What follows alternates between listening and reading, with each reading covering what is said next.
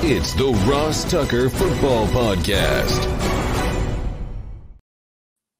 Oh, yeah, it is. But it's not just any Ross Tucker Football Podcast. It is a Monster Monday that we are recording 30 seconds after the conclusion of Sunday Night Football.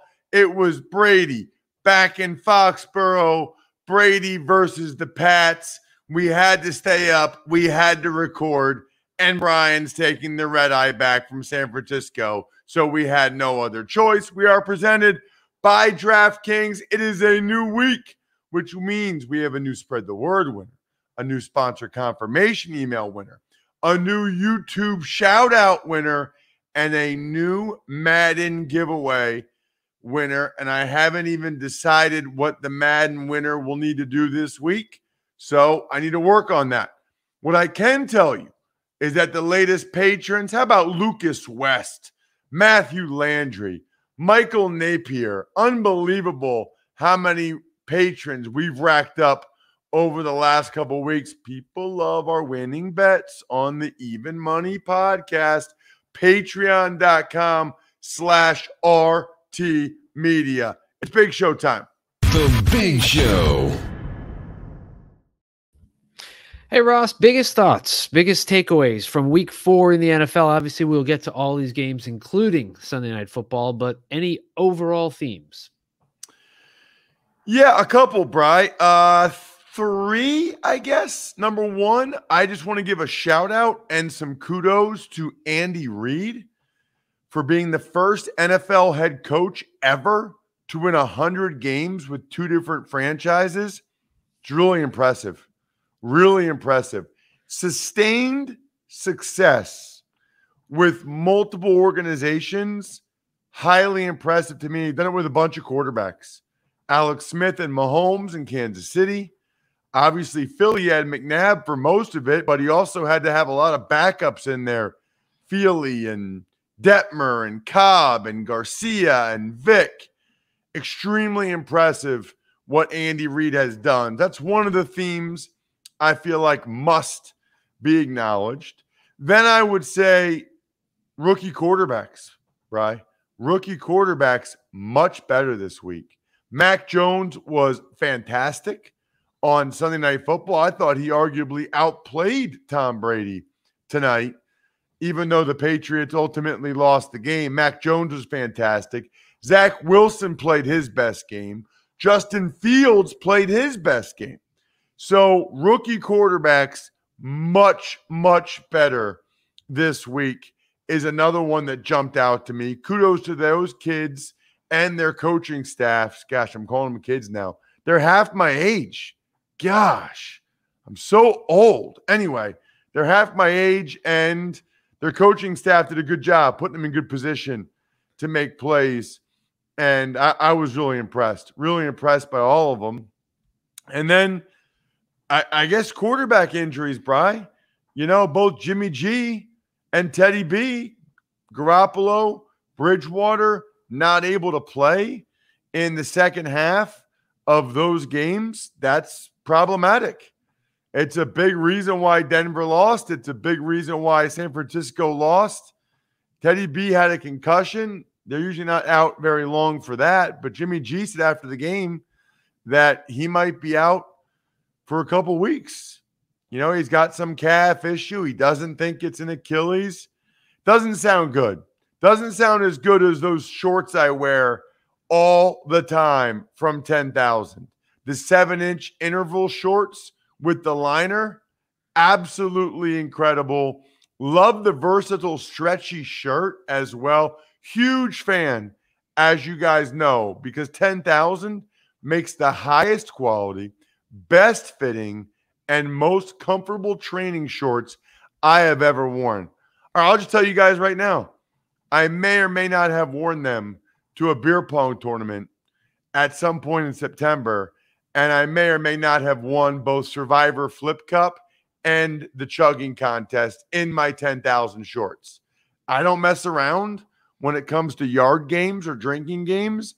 I put on the best workout shorts there are. 10,000 is offering our listeners 15% off your purchase. Go to 10,000.cc and enter code Ross Tucker to receive 15% off your purchase. That is 10,000.cc and enter code Ross Tucker. It's awesome. Tuck's Takes.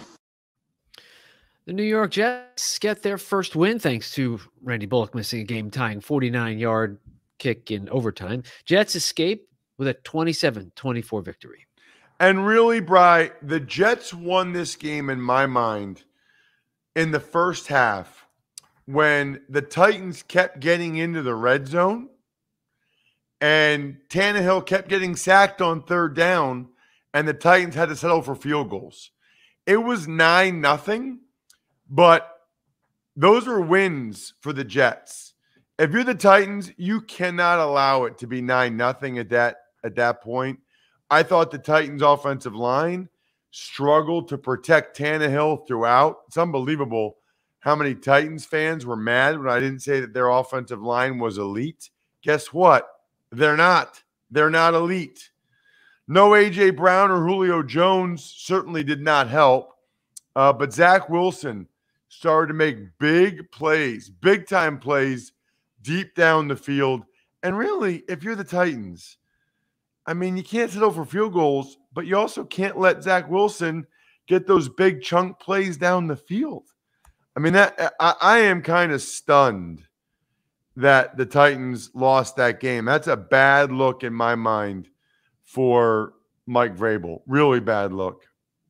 Tuck's Takes. 5 touchdowns for Patrick Mahomes, and the Chiefs beat the Eagles 42-30. And you already stole my thunder by mentioning about Andy Reid. So congratulations, Andy Reid, once again becoming the first head coach to win 100 games with multiple teams. Yeah, and here's the deal. The Chiefs didn't punt once. The Chiefs didn't even settle for a field goal once. Mahomes threw one interception. Other than that, touchdown, touchdown, touchdown, touchdown, touchdown, touchdown, touchdown. The whole team was really in the zone. But if I had to pick one in the zone player this week, I'm going with Tyreek Hill. 11 catches, 186 yards, 3 touchdowns. That is just an absolutely monstrous day for a wide receiver. He was in the zone all week long, all day long. He's the DraftKings in the zone player presented by AutoZone. I mean, they couldn't cover him. I really think he could have had even more yards and more touchdowns if the Chiefs really wanted him to. But even so, on 6 series where they didn't get intercepted, he scored touchdowns on half of them, including a late one. He's just incredibly impressive. He really is. You know, my brother-in-law and his family went to the game. I said, wait till you see how fast Tyreek Hill is. Well, he put on a show for them. He is my in-the-zone player of the week presented by AutoZone with those absolutely ridiculous stats. And they needed him because the Eagles played well. They needed Tyreek Hill to have that kind of performance. It wasn't great right before the game for the Eagles because you find out Lane Johnson's out due to a personal matter, which I don't know what that is, but that doesn't sound good to miss a game. So hopefully everything's okay for Lane. But the revamped offensive line actually played pretty well for the Eagles. Jalen Hurts had good stats. I thought Jalen Hurts had a nice game. But, you know, he still missed a wide open Zach Ertz for a touchdown. He still was staring at the rush at times. Could have had a really bad interception at the end of the first half that he just kind of threw it up for grabs. He missed Greg Ward for a touchdown. He had a fumble at the end of the first half. So I guess what I'm saying about Jalen Hurts is a lot of room for improvement there. That's the whole Eagles team. Still way too many penalties, costly penalties for the Eagles in this game. There were some clock management issues as well, delay games, and then a timeout to kick a field goal. Not real good. But I will say this. I like the game plan a lot better. They got the ball out quickly to the running backs, receivers, tight ends. Goddard had a nice day. Devontae Smith, Kenny Gainwell, some really positive signs for the Eagles if you're an Eagles fan. But ultimately, it was just too much Mahomes. And the Eagles, they couldn't even hold him to a field goal. They could not even hold him to a field goal other than the one Eric Wilson interception. I already mentioned Tyreek Hill as the AutoZone in the zone player of the day. Tuck's Takes. Trayvon Diggs, 2 interceptions in the Cowboys' 36-28 win over the Carolina Panthers. He's an absolute stud, man. I mean, he's playing as well as any corner in the NFL right now. He's putting the time in during the week. He's trusting it, and he's going. He's breaking on balls. He is a difference-making player. You know, the Cowboys actually ran the ball very well with both Zeke and Pollard. The Carolina Panthers came into the game with this big, reputation as a run defense, and the Cowboys ran it right down their throat. Even Dak ran the most he has so far this year, looked very athletic in doing so. Sam Darnold had a couple touchdown runs, but he also had those costly interceptions. Tuck's Takes. Giants come back from being down 11 points. They force overtime, wind up winning in New Orleans 27-21. Both the Titans and the Saints are going to really look back and regret these losses. These are bad losses, really bad. John Ross beat you on a deep post. John Ross, of all people. And the difference in this game, too, is the Saints were up 21-10. Taysom Hill had a couple of bad man touchdown runs that my buddy Kyle Brandt might show on Angry Runs at Good Morning Football. But kudos to Joe Judge and the Giants, their resilience. They came back. You know what they did? They got the ball to Saquon in space. The dude is electric when they get him in space. Danny Dimes, I thought, played really well again. I think that's 3 games in a row Daniel Jones has played well. Saints ran the ball well, but they kind of bogged down in the fourth quarter. They kind of choked when they had the lead. They didn't throw the ball to Kamara once, I don't think, and it's a costly overtime loss for them. Tuck's Takes. Kudos to Cleveland's defense. They stepped up in their 14-7 win over the Minnesota Vikings. Well, so first of all, the Browns gave up absolutely nothing after allowing that Justin Jefferson touchdown the first drive. I mean, the first drive, Kirk Cousins, who's been on fire, and the Vikings, they just go flying down the field. Cousins is letting it rip. They score a touchdown. You think, oh boy, Cousins is on fire. After that, they got nothing. I mean, even Owusu Koromoa for the Browns had a big day. Myles Garrett again. Great sign for the Browns to win on the road against a team I think is pretty good, even though Baker Mayfield didn't play very well. I mean, Baker Mayfield played poorly, I would say, including missing that wide open throw to Odell Beckham Jr. late that would have sealed it. Would have been a game-clinching touchdown. I really give the Browns defense, that's back-to-back stellar performances. Tuck's Takes. Detroit remains winless after a much better performance from Justin Fields. Bears over the Lions 24-14. Well, you're right. Fields did make some incredible throws and deserves a lot of credit for that. Early on, though, it was the David Montgomery show. It was the David Montgomery and the Bears defense show. David Montgomery is a bad man.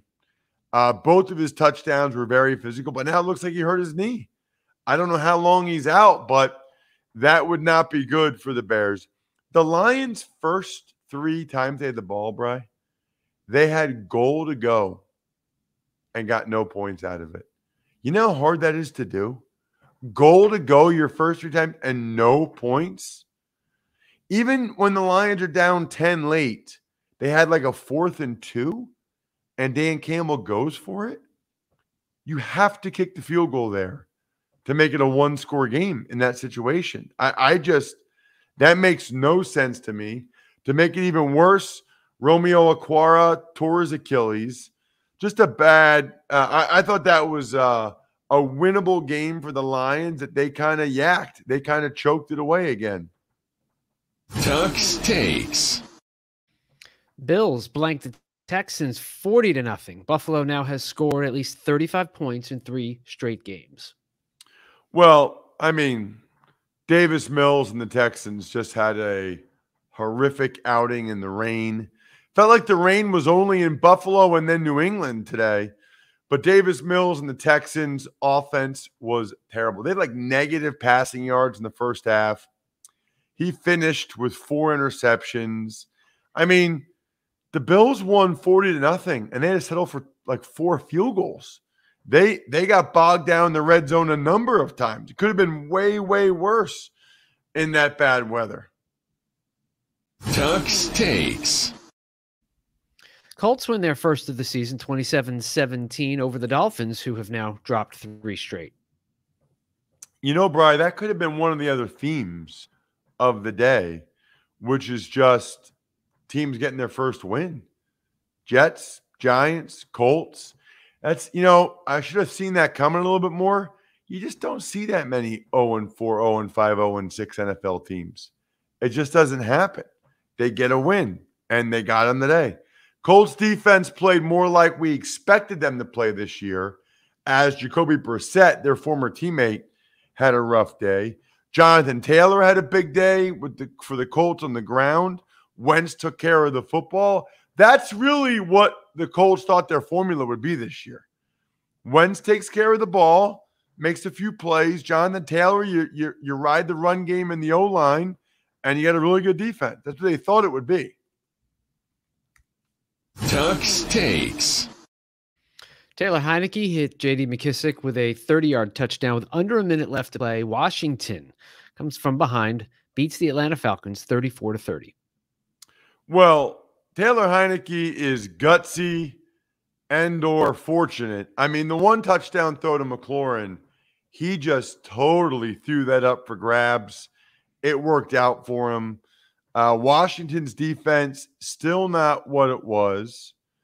Brandon Sheriff suffered a knee injury. It feels like he gets hurt every year, unfortunately. But Heineke just keeps coming, man. I'm telling you, Heineke reminds me of Fitzpatrick. He just keeps coming. He just keeps playing. Even after the questionable Chase Young roughing the passer penalty, even after Cordero Patterson went hog wild on the Washington football team, Ron Rivera's bunch still found a way to get a win and get to 2-2 and kind of stay in this thing in the NFC East. Really impressive victory for them. Tuck's takes. Russell Wilson earned his 100th career regular season win as the Seahawks knock off the Niners 28-21. Right. I already mentioned Jimmy G getting hurt. This is kind of a crazy game. The Niners were looking awesome early in this game. They scored a touchdown. Jimmy had a bad interception, but the Niners were moving the ball. The Seahawks had 5 3-and-outs. 5 to start the game. But then Russell Wilson made some great plays. Alex Collins had a nice game. How many times have the Seahawks signed Alex Collins back to come back and play, and he's done a nice job for them? But the Niners should have had a bigger lead in the first half. Then Jimmy's out. Trey Lance is talented, but was not real good throwing the ball. He threw the ball one time to a wide-open Deebo Samuel that makes his stats look a little bit better. 49ers were horrible on special teams. Robbie Gould gets hurt in pregame warm-up, so they had their punter, Wisnowski, kicking field goals and extra points. And then Trenton Cannon killed him on special teams. Just not good. So we got to talk about something that usually is good, Bri. How was the press box food? Press box food did not disappoint at San Francisco, as it never does. Omelet Station, Ross. Oh. Omelet Station. That was good. Okay, Bri. This is important. Yeah. Yes. What did you put in your omelet, Bry? Well, I have to full disclosure, and I made a terrible mistake. I had breakfast before I went to the stadium, and I will never do that again in Los Angeles or San Francisco. So I wasn't even that hungry for an omelet. So I waited a little while. The line was long. So I went more of the lunch route with grilled chicken, roasted vegetables, a little penne pasta with some cream sauce, tons of candy, lots of desserts. And Ross, if you give me the large boxes of peanut M&Ms, you get an A. Nice. All right, Brian, what would you have put in your omelet? What would I have put in the omelet? Yeah, any topping possible. What would you put in your omelet? I would have definitely got mushrooms, some ham, and probably spinach and tomatoes. Okay. Mushrooms, totally unnecessary. Ham and spinach are good. Cheese, obviously, of course, right? Cheese. Yeah, I didn't mention that, but that's kind of a given. Okay. That's like saying I don't put eggs in my I don't have a omelet, huge too. problem with tomatoes. I just have bad acid reflux. My problem is I don't know why as a society, because like even University of Buffalo had subs on Saturday at the college game I did. Why have we decided as a society to put tomatoes on a sandwich? Like that should be a la carte. A lot of people don't need or want that. That should not be standard. And well, also, I'm going to tell you why. Also, mayonnaise? No on the mayonnaise. No, I agree with the mayonnaise. I love UB, but they had mayonnaise. You can easily have mayonnaise and mustard packets right there. You don't put the mayonnaise and the tomatoes on the sub. I had to get rid of the one roll where it had the mayonnaise on it. Get rid of the tomato. So I usually do that anyway to try to save some calories.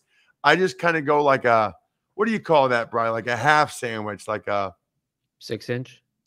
No. Just like the bottom half of it, like almost like a tuna melt kind of deal. Like you Like can an just put it in open-faced?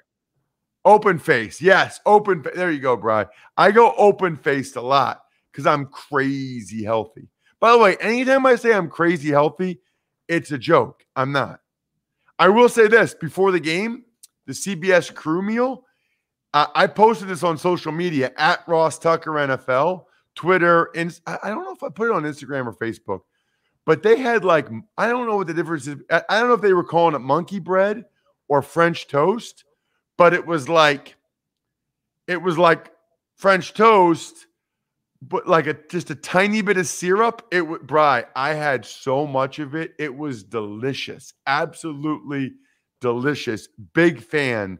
Because I don't usually eat a lot of like bready type things like that, a lot of carbs, but it was delicious.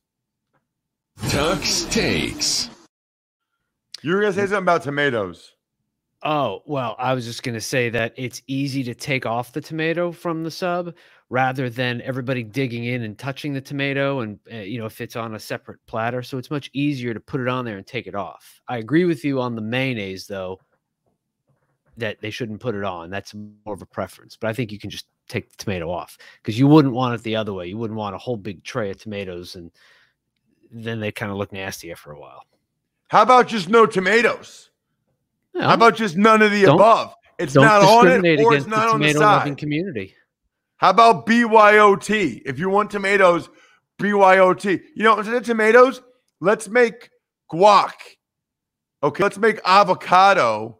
Let's make that like the standard on everything. Everybody likes avocado. Some people don't like mustard. Some people don't like mayonnaise.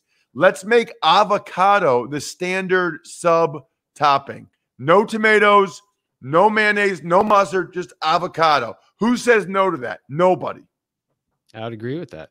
We finally agree on something. All right, let's move on to the next game. It's the Cardinals. They improved to 4-0 after defeating the Rams 37-20.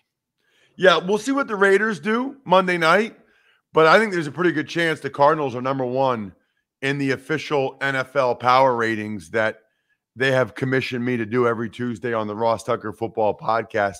Kyler Murray is incredible. I think Kyler Murray against Lamar Jackson would be like the most entertaining game. Those two guys, unreal. Cardinals defense rose the occasion several times, including on the goal line. Sony Michel had a costly fumble. Stafford threw a pick. Chase Edmonds, who grew up like a mile and a half from where I am right now, is a total stud. A.J. Green making plays as well. Cardinals, that was a very impressive win. Not surprised. I thought the Rams would still be basking in the glow of beating the Bucs. Tuck's Takes.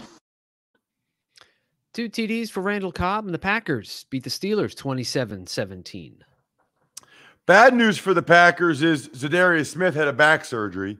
He'll be out a while. I doubt we'll see him back because I think he probably knows with his salary they want to get rid of him if they can anyway. So he's smart enough to realize that.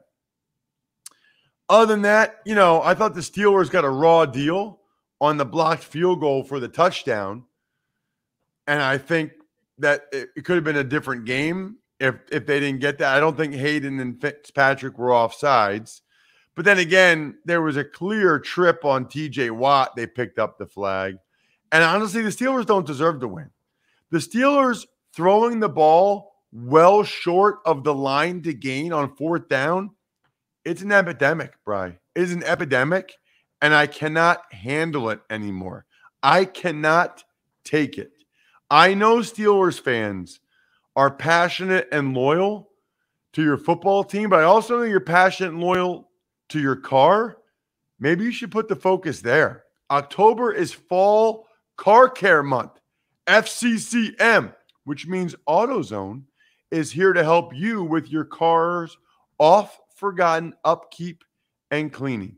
Prep your ride this fall and help your vehicle be at its best for the fall season and the winter, of course. I go all in the fall because I know before the weather comes and because I travel so much in the fall, I want my car to be ready to go. Headlights, cabin air filters. No matter what the task is, AutoZone is here to help. Oil change before the cold weather hits. Head to any of their 6,000 stores nationwide for free services, excellent products that help you take care of your car and get that job off your checklist. They have same-day pickup, next-day delivery. It's pretty incredible, all the options AutoZone has. So this Fall Car Care Month, show your car you care and start by shopping your way at AutoZone.com. Get in the zone, AutoZone. Tuck's Takes. Lamar Jackson and the Ravens beat the Denver Broncos 23-7. In Baltimore, it's 43rd consecutive game with at least 100 yards rushing. That ties a record with the Steelers back from the mid-70s. Yeah, and they're going to break that record. John Harbaugh is going to see to it. It was important to them. They went for the record late in the game. They wanted the 100 yards. I kind of like that John Harbaugh does stuff like that. I kind of like that Lamar Jackson keeps giving Hollywood Brown chances because Hollywood delivered. He had the catch of the day, laying out for a bomb from Lamar. After Teddy Bridgewater had that concussion, it was kind of over. Drew Lock wasn't about to get it done against the Ravens defense, not with both offensive guards out.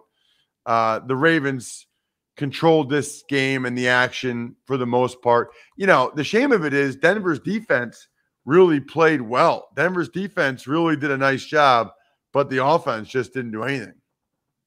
Tuck's Takes.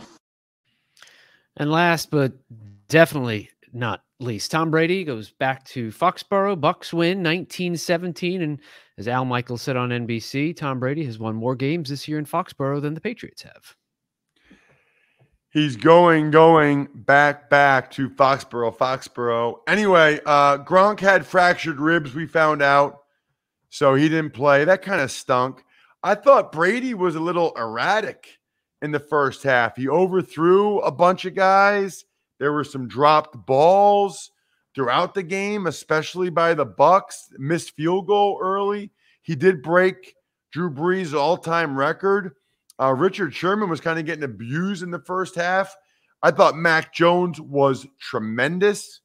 Thankfully for the Bucs, Antoine Winfield had an interception and forced a fumble. The Bucs finally got a touchdown drive. Only one of them, though, primarily on the ground. They needed Suckup to make 4 field goals to win the game. Mac Jones, I thought Mac Jones arguably outplayed Brady. Although Brady, we're singing a different tune if Antonio Brown catches that ball in the end zone on the last drive. That was a perfect throw from Brady, like it always is, but AB dropped it. And then the Bucs or the Patriots got into field goal range. And Steve Fezzik, my even money co-host, going crazy that they tried that 56-yard field goal. He thought they should go for it. Now, Folk had plenty of distance. He just hit the upright, and the Bucs win 19-17. I can really see both sides there. I mean, I don't know what the stats are on whether or not I don't know what the stats are. I'd love to see the odds on Folk making that kick or not. He had made like $1 million in a row, as well as Mac Jones making the first down or not. So I think that was interesting. Ultimately, he missed it. Brady wins. And as I joked on Twitter, I guess this means the Patriots screwed up by letting Tom Brady leave. Shout outs. Pizza Boy Brewing, Sporticulture, Vision Comics with an X, HumanHeadNYC.com, SteakhouseSports.com. We will have the Even Money podcast, the College Draft podcast, and a Power Rankings Tuesday, all on Tuesday. Hopefully you West Coasters listen to this tonight. Hopefully the folks across the pond get this for their morning commute. I know you guys like that. I think we're done here. Thanks for listening to the Ross Tucker Football Podcast. Make sure to also subscribe to the Fantasy Feast, Even Money, Business of Sports, and College Draft. All available at Apple Podcasts, rosstucker.com, or wherever podcasts can be found. A lot of times on the show, I mentioned DraftKings. Here's what you need to know. You got to be 21 or older, New Jersey, Indiana, or Pennsylvania only. New customers only. Restrictions apply. See DraftKings.com/sportsbook for details.